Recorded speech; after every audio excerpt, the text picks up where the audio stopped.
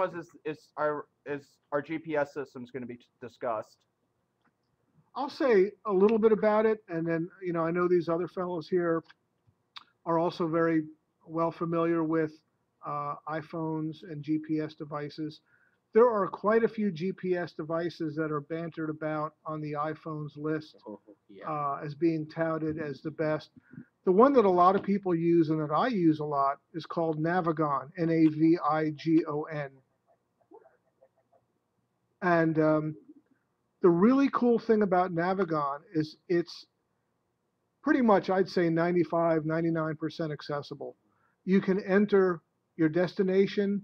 It'll give you turn-by-turn directions in a car and in pedestrian mode. I haven't used that mode yet because I make sure everywhere I go, I'm getting driven somewhere. Just not too many places around where I live to walk, but also I'm a little lazy. But there is a pedestrian mode that you can set to that'll give you turn-by-turn directions as you walk. Garmin has an iPhone app that's also pretty accessible called Street Pilot. There's one called TomTom, which is also pretty accessible. Some people use that. Magellan has one.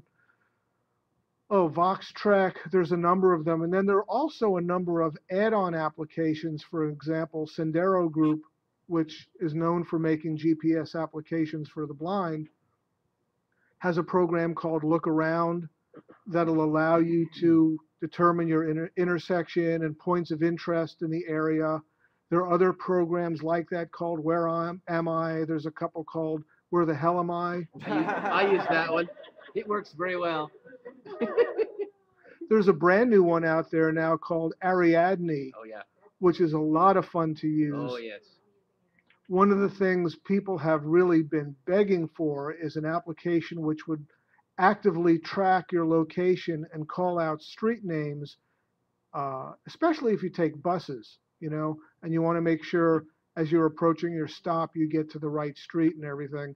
So Ariadne actually does a lot of that. You can be sitting in a car. It'll tell you what addresses you're passing as you turn on or cross different streets. It'll speak the names of the streets for you, and it's just a lot of fun to use. Some people use that in conjunction. There's a question. Sure. What's up? I said, can you spell that, please? Yeah, I have it here. It's Ariadne. Thank you. Yeah, there was some Greek mythological being that was something about a desert island and got lost, and I don't know. There's a whole story behind it, and I can't remember all the details. But I think this is designed to keep you from getting lost and eaten by the monster or something like that. So it's very cool, and some people are using that with programs like Navigon, so that not only are you getting your turn-by-turn directions, but you're also getting interim announcements from Ariadne or Look Around, for example, telling you the streets you're crossing or the points of interest that are in the area. Another application which I got, which is a little bit unrelated but not totally, is the Talking Maps from APH, which runs on the PC. And it's not a GPS app, but you can actually plot routes on your computer because it gives you maps for the whole country and Canada. And you can then plot routes on the computer and actually put them into Braille so that if you're going, different places and you want to have a pre-planned route. But Navigon will do the same thing on the iPhone. You can actually simulate a route even if you have no GPS coverage, and it'll play back all the instructions and I think even show you a list of turn-by-turn instructions as well. So a lot of blind folks use GPS on the iPhone and the Android as well. In all fairness, the Android has a number of accessible GPS applications. I don't know much about them because I don't use Android, but I do know that other people do, and they work quite well. How much is Navigon? The question is, how much is Navigon? There are different versions of it. There's some for North America. You can get different regions of the United States. Sometimes it's on sale. I've seen it go anywhere from $20 to $40 or $50, depending on which states or areas you buy. I bought the whole North American content, I think, for $49, but then I had just missed a sale that it had been available for $25. So Oh. it really, really depends. But I mean, it's certainly a lot better than five, six, seven, eight, $900 that you might pay for a blindness developed product. You know, um, because these products are developed for everyone, the market is so much larger, the price can come down, and we all benefit from it. Let me set the You know. expectations here a little bit, if I may. Okay, we haven't well, okay, so before your question, we have Yeah, Zuhair's gonna just a say quick comment. I'll make it brief. Um, the things that these expensive apps, or I should say these devices for the blind that provide you, that I have not seen an iPhone app provide, is the excuse me, the pedestrian feedback that you would require as a blind person. The apps that we're talking about have been designed primarily for the driver. So don't expect any of those apps to tell you that you are approaching such and such an intersection, that you are on such and such a street, and the intersection is 90 feet away or whatever. That is not reliably available on the iPhone. I think the ones that come close are the Sendero and the Ariadne, and they have their own sort of quirks. But unfortunately, these apps, although go a long way and help out, do not totally eliminate the need for the tracker and for the GPS node. Okay, so all right, so to your question.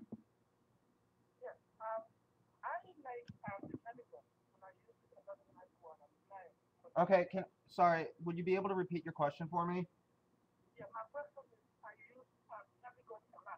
You use Navigon a lot.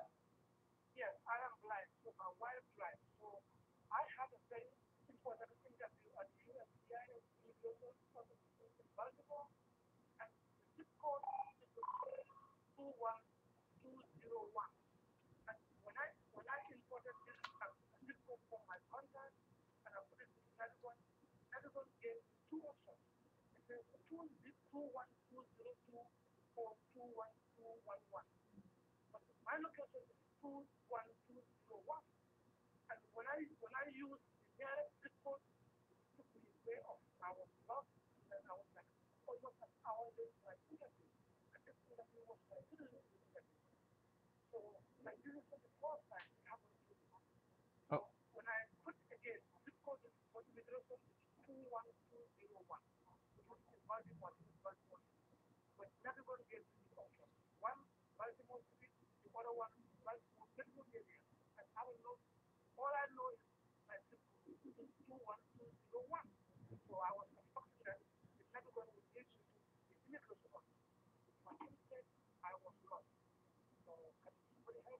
Okay, um, so real quick, so if I'm able to sum this up, there's a if I'm able to sum this up, there's a the gentleman was trying to find a location using a zip code in Baltimore, and he was entering the zip code of the address he was given, but Navigon was giving him different outputs with different zip codes, and when he tried going to those zip codes, they were incorrect and he was lost.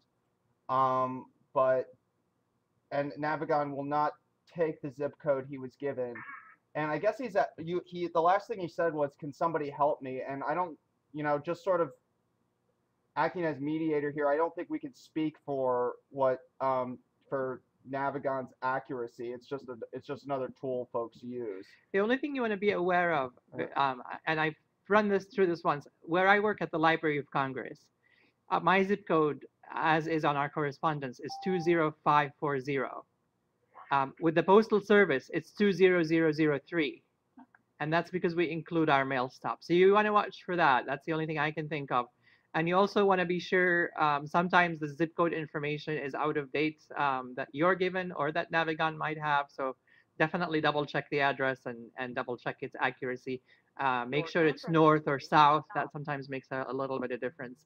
But beyond that, like Chris said, we really can't, beyond these points, there's not a lot This we could do. conference is being recorded.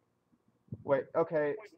So I mean, Just so as a suggestion as well, I've never used zip codes on those navigation devices just for that simple reason. You can't rely on them. Just put in the address and rely on the machine to just do the address, and it'll get you there. okay, so another piece of advice was just not to include the zip code, just to not to rely on the zip code and not to include it when you're entering the address, because maybe the zip code is what's throwing off the navigation system. And also, if I could just add something, Apple has updates on its App Store all the time, so it may be appropriate to monitor those updates and see if. I want to say one Yeah. quick thing, and then I want to turn it over to Zuhaira. But I went to the beach 2-3 years ago with someone, and some nice person who was visiting offered to drive me home. It should have taken maybe 2.5, 3 hours at the most, and it took 8.5 hours. Oh my God, where do they go? And she was so hopelessly lost, missed the Bay Bridge, and we ended up in North Delaware. And Oh my. I sat there just feeling very badly because I couldn't assist. Of course, I couldn't drive, although maybe I should have. So, Well, we know it would have been a quick trip wherever you were. yeah, back to the ocean. This But might not be where you want to go. Right. So I have since getting, Navigon, and I had the same experience with Wayfinder and other GPS apps I've used, really being the backseat blind driver who was helping the driver navigate. I agree. And it has been one of the most rewarding, exciting, thrilling, fun experiences to be able to tell a sighted person where to go. And I mean that in the nicest possible way.